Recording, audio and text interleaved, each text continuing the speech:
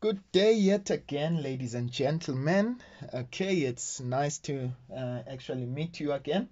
And so we're still continuing on stoichiometry.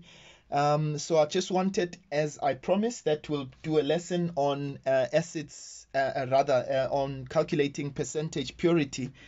If you haven't subscribed to our channel, please just do the right thing, okay? And by the way, you can tell even more people about it. If you're benefiting from it, please just click that like button, okay? So that our algorithm gets going, all right? So in this case, I wanted us to deal with percentage purity. We're still doing stoichiometry, all right? Let's get into it.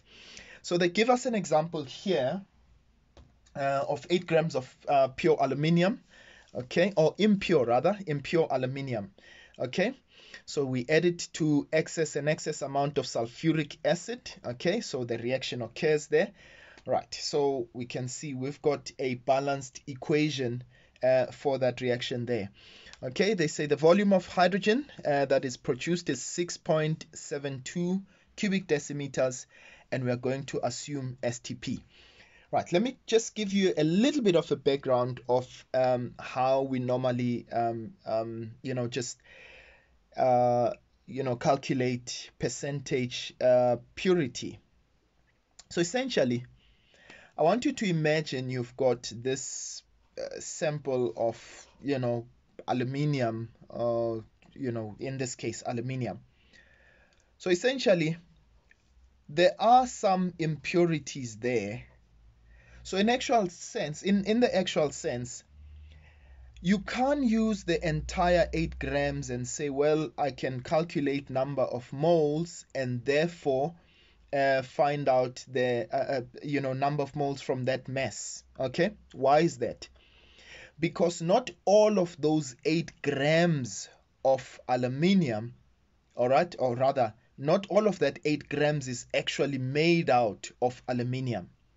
Okay, so yes, truthfully, the aluminium is going to react with the sulfuric acid, the actual aluminium. So from that 8 grams, remember that I don't have the actual amount of the aluminium that's going to be there. However, I want you to think about it.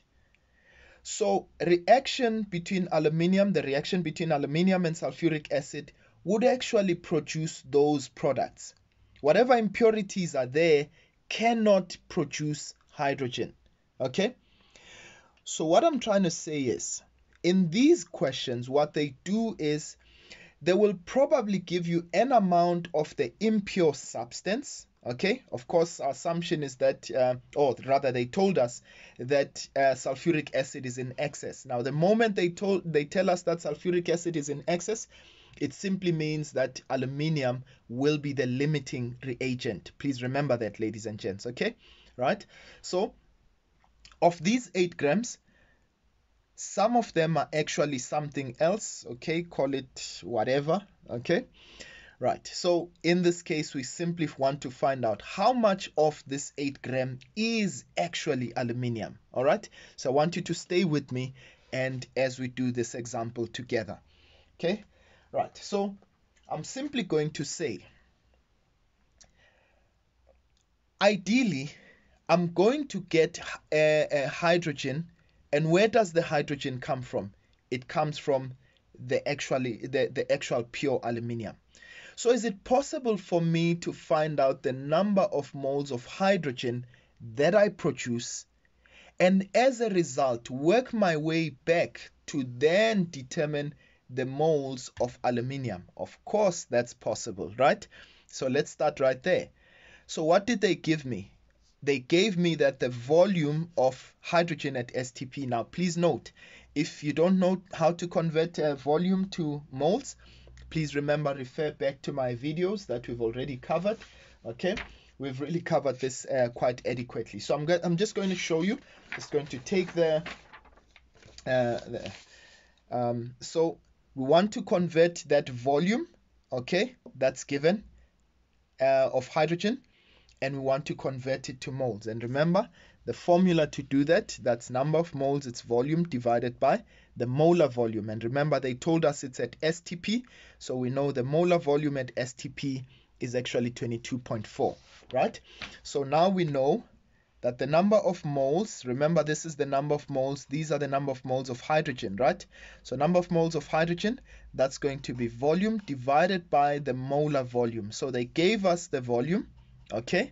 They gave us the volume, it's 6.72, but we know that the molar volume at STP is 22.4 cubic decimeters per mole, okay? So now I'm going to say, all right, let's find out 6.72 divided by 22.4, okay? That will give us 0.3 moles, okay?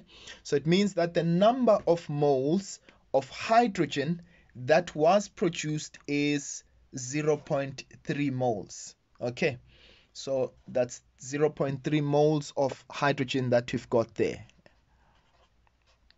Right, now please I want you to note, ladies and gents, then I'm going to say, okay, now that we've got the number of moles that we actually produced, remember those number of moles were produced because of the aluminium reacting with the sulfuric acid, okay? So I want to find out, if I was able to produce this amount of hydrogen, then how much aluminium did I use, okay? So let's go to our mole ratios, okay? So it says for every 2 moles of aluminium, remember we always start at our ratio with our ratios. Rather, if you don't mind, let me write over here. So I'm going to say, well, for every 2 moles of aluminium, I seem to produce 3 moles of hydrogen, okay? Right, so I start with my ratios. 2 of aluminium produces 3 of hydrogen. Why am I using aluminium and hydrogen? Because I want to find out how much aluminium I get, okay, or I used rather, in order to produce the hydrogen. Hydrogen, I've already gotten the number of moles. So now I'm going to say for every 2 there's 3. So therefore, for how much aluminium, I'm just going to use that as X. For how much aluminium am I going to produce 0.3 moles of hydrogen, okay? Right, so you can cross multiply there. Okay, so that's 3 times X. Again, that's 3X. 2 times 0.3, that's going to be 0.6, okay? And you can divide both sides by 3 there, of course. And so X, remember, what does X represent in this case? The number of moles of aluminium, right? So I seem to get X to be 0.2 moles. So it means that the number of moles of aluminium was 0.2 moles. So it means that this is the amount of aluminium, okay, that actually reacted, okay? So of these 8 grams, the actual amount, the pure amount of aluminium was only 0.2 moles. Now remember, you can't compare moles and grams. So what I'm going to do to calculate the percentage purity, let me find out, this is the total mass, all right? That mass that they gave me, that's the total mass, including the impurities. Let me find out the mass of the actual aluminium, okay? So I'm going to say, all right, if I've got 0.2 moles, the number of moles, that's going to be mass divided by molar mass. What am I doing now? I'm trying to find out the number of moles of aluminium, okay? So I'm going to say, okay, I know the number of moles, that's 0.2. I hope you're following, ladies and gents, right? So number of moles, that's mass divided by my molar mass. If you remember, we already had gotten that from the periodic table, okay? So aluminium, that will be 27 grams per mole, right? So that's the molar mass for aluminium. So that's 27. And all that you simply do. So, okay, 0.2 multiplied by 27. Okay, I believe we will get 5.4. Okay, so that's 27 multiplied by 0.2. Okay, that gives us 5.4 grams. Now, all right, now, ladies and gents, let's just find out what we've just done here. So this tells me of the 8 grams that were given, all right, remember that was impure. So of the 8 grams, it was the aluminium, but it was also other impurities, other substances, right? And remember, the other stuff did not react, did not participate in this reaction. Okay? So how then do I calculate my percentage purity? Okay? I'm simply going to say, okay, percentage purity. I'm sure some of you have figured it out by now, right? It's going to be the actual mass of aluminium divided by the total mass of what was given, right? Multiplied by 100. So you can say it's the mass of the pure aluminium divided by the mass of the impure aluminium. Okay, so that's, I just wanted you to get, it's the actual mass, all right, of the aluminium divided by the total or the mass of the impure sample, right? So in this case, I'm going to have 5.4. Okay, sorry about that. Divided by 8. And okay, let's take that up a little bit. Multiply that by 100. Okay, so what do you get? So that's 5.4 divide by 100. Divide by 8. Okay, multiplied by 100, and you should get about 67.5%. Okay, so that's 67.5%. So it means that sample there was actually 67.5% pure. Now, for some of you, I'm sure you quite able to realize this by now. Okay, there's nothing wrong. You could have actually used not the mass, or rather the number of the number of moles rather. Remember here, what we did was to convert the number of moles, and we made that into mass. You could have actually stuck to the number of moles, right? But I won't go into that for now. All right. So in this case, all that we simply note is that we were able to get the percentage purity of the substance. Okay. Why is that?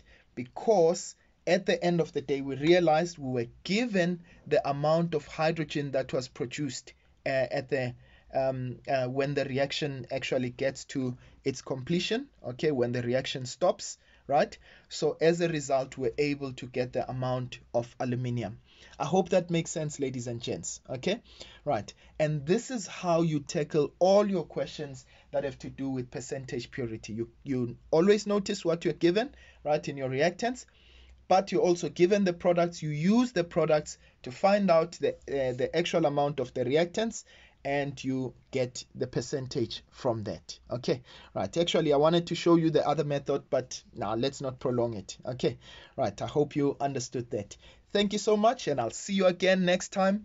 And we'll be tackling some questions on acids and bases, but I want to kind of extend acids and bases and show you how we can use that this understanding of stoichiometry to answer those long 8 marks question on acids and bases. Thank you again, ladies and gents. See you again next time.